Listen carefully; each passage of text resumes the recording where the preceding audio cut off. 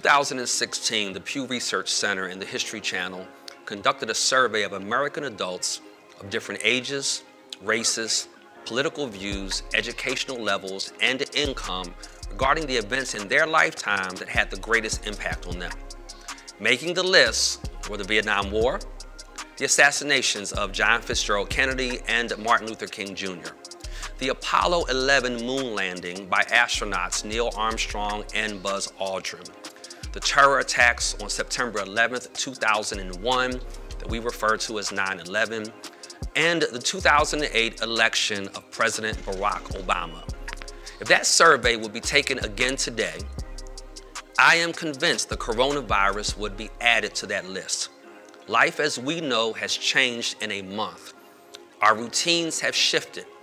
Our most prized institutions, public education, healthcare, small business, the justice system, and even the church are being challenged in ways we never thought possible. What was once nailed down has come loose. At Word Tabernacle Church, we believe a structured social and a spiritual response is what is most needed in this hour to bring a sense of confidence in what may be our most tested moment.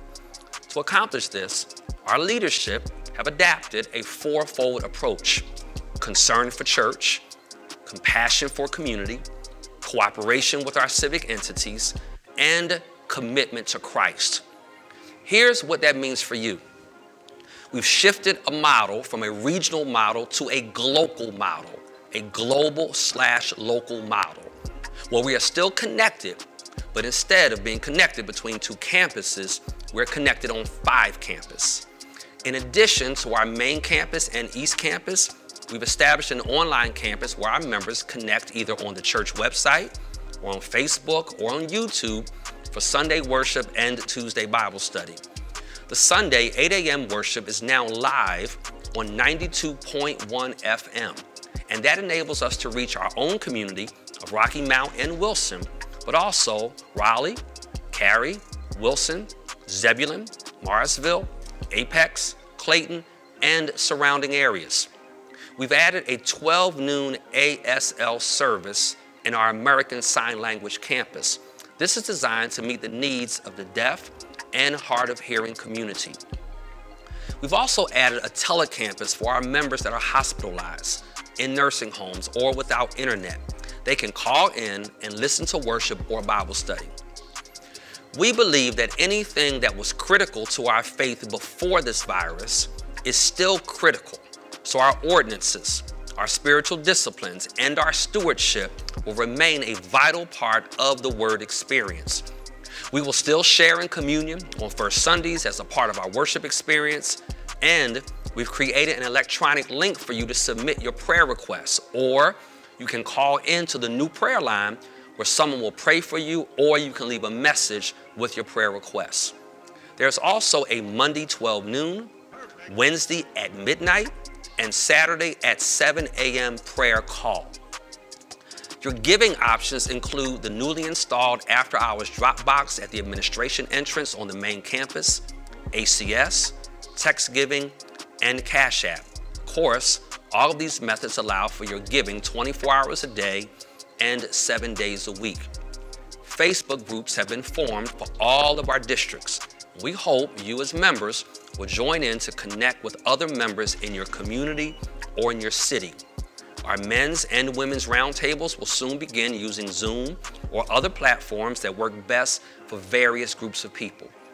We've continued to offer tutoring to our lower, middle, and high school students using Google Classroom.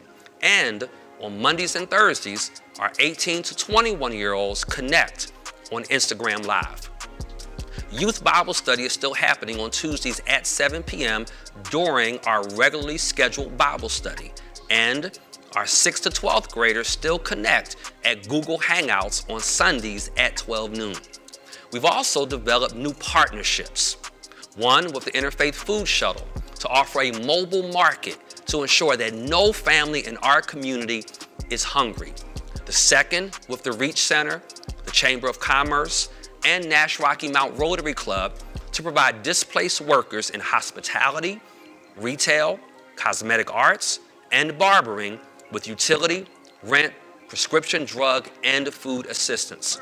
The third, with Nash Rocky Mount Schools, Edgecombe County Schools, and Rocky Mount Prep to assist with food distribution and Wi-Fi availability.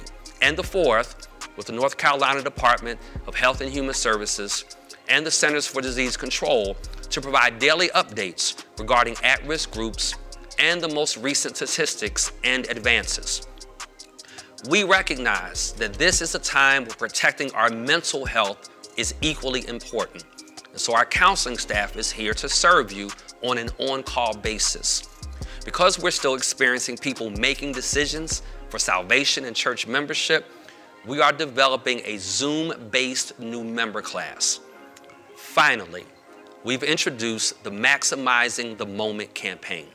Each day, we as a family focus on a different area of development.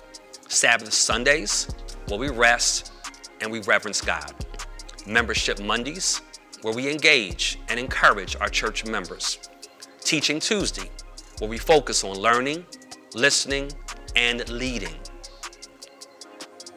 Working Wednesdays, where we serve others sacrificially. Thriving Thursdays, where we emphasize faith, family, fitness, and finances. Family Fridays, where we intentionally interact with those closest to us.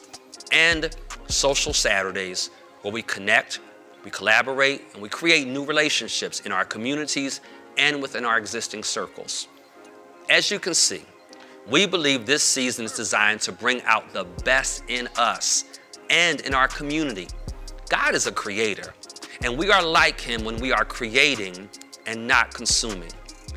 What is most exciting for me is that these initiatives will continue long after this pandemic is over, as we were careful to ensure that our ministry work is sustainable and to minimize the need for too many changes in the future. All of our efforts are directed toward the health and well-being of our church and community.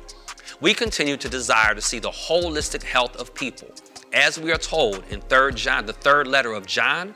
Beloved, I pray that you may prosper in all things and be in health, just as your soul prospers.